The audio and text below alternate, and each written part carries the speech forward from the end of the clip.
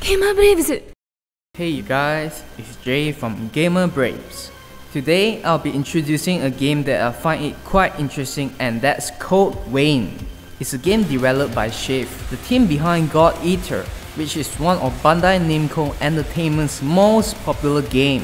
So, what's so special about the game is it has a playstyle very much like a Souls game, but visually, the characters look like they are from God Eater. In short, it's an anime Dark Souls-like ARPG.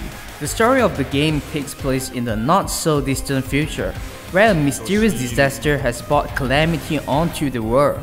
Amidst the destruction lies a hidden society of revenants known as Wayne.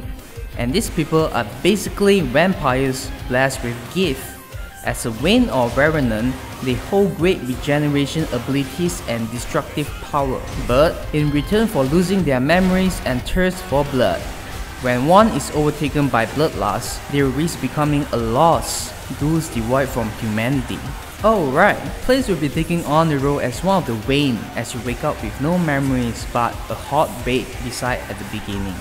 For the parts that reminds me of Souls game, there will be like how players can deal weak, heavy damage, large attack and parry enemies. Aside from that, there's also a stamina bar, which limits the action of the players.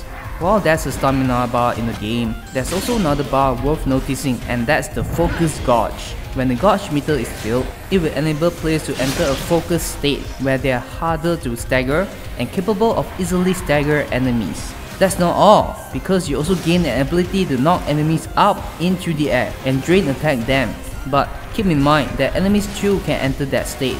Besides that, the game mechanic in Code Wayne is way complicated than Souls game because players can equip 10 gifts onto their controls. Yes, you heard that right. 10 skills in the palm of your hand ready to be cast at any moment, though there are limitations to it. Although Code Wayne is similar to Dark Souls, there are still some dissimilarities to it. For instance, while in combat, players can change their job or known as blood code in the game on the spot. There are plenty of blood code in the game, but so far, we were able to make use of 3 classes in the demo, and that's Fighter, which uses blade in close combat, Ranger, which uses ranged weapon and deal damage from afar, and Caster, which allows you to use magic spells. Each blood code differs greatly from one another and will also affect the weapons that the players have. Like if you're a ranger, then you have to equip light weapons such as a bayonet to utilize both the classes and weapons. Other than the weapons, Code Wayne has an equipment called Blood Wheels, and when equipped, it will give stats to players and will also influence how their parry works, like how it will change the counter attacks and patterns of it.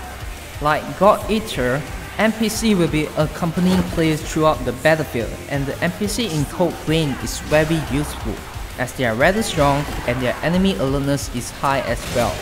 But that doesn't mean it will make things easier, because whenever you finish your own regen charge, your NPC will sacrifice their own, replenishing your HP back, and this will put the NPCs in a tough spot where they could die easily. So, not depending too much on the NPC is a good thing.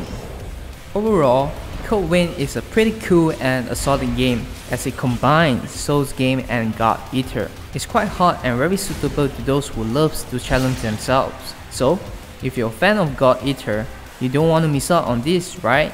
It will be coming out somewhere around this year on PS4, Xbox One and PC. This is Jay, and thanks for watching.